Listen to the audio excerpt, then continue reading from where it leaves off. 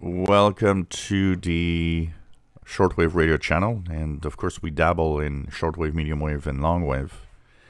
To answer a few questions I've had in the past couple of weeks about long wave listening. So some people have very specific ideas of what long wave is all about. So some people think it's non-directional beacons and nothing else. I've had a few comments, people saying, "Isn't that where the submarines, are?"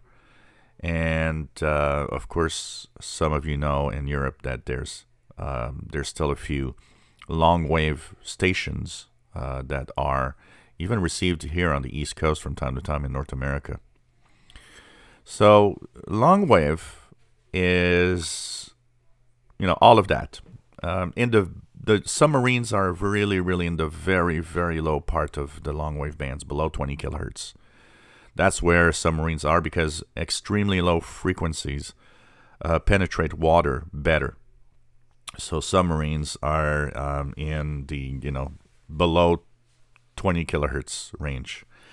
There's a few time stations in the, anywhere from about the 10 to 100 kilohertz. There are some time stations in there, including the famous WWVB 60 kilohertz that can set your clocks if you have a what they call an atomic clock. Then above that, you have a mix of all sorts of things on long wave. There are a few amateur bands that are in there. There are a few, of course, there's non-directional beacons that you get through there. In North America, that's a big thing, and that's what most of us hear.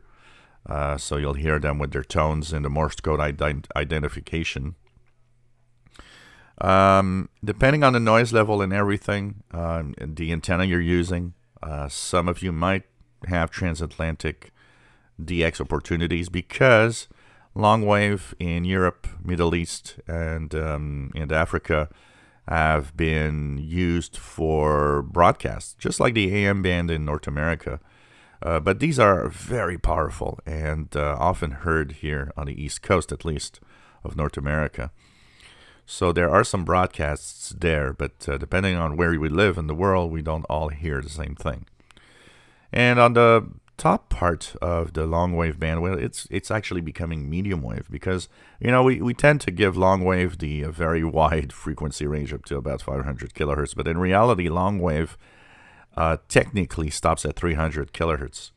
Above 300 kilohertz it becomes what's called medium wave, but around 500 kilohertz you will hear some around 518 kilohertz particularly you could hear some NAVTEX and weather broadcasts in NAVTEX form and so on.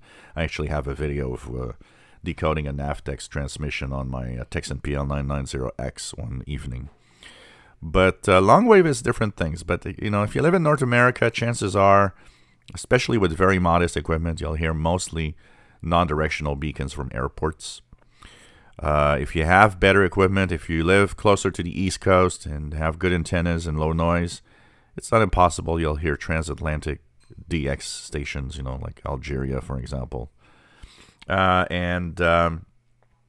You will have, of course, the possibility to hear amateur signals that if it's, the signal, the noise floor is low enough at your location and you have good antennas. There's some amateur activities. There's all sorts of little things happening in that band. I think it's worth to take a listen and tune around from the lowest part of what your radio can go to. In my case, like in portables, often we go to about 100, 150 kilohertz and up. And on the SDR, it can go down even lower. But tune the frequency range from time to time and check out. You'll be surprised.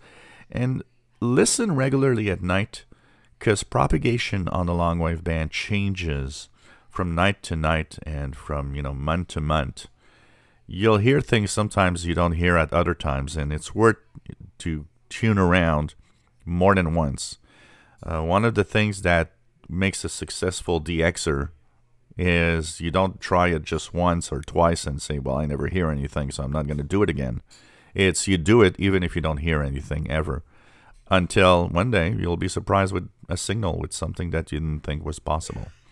So that's the things that you need to do. You need to make sure that you check and tune around that frequency range. If you enjoy my videos, please subscribe, give us a thumbs up. Thank you for watching.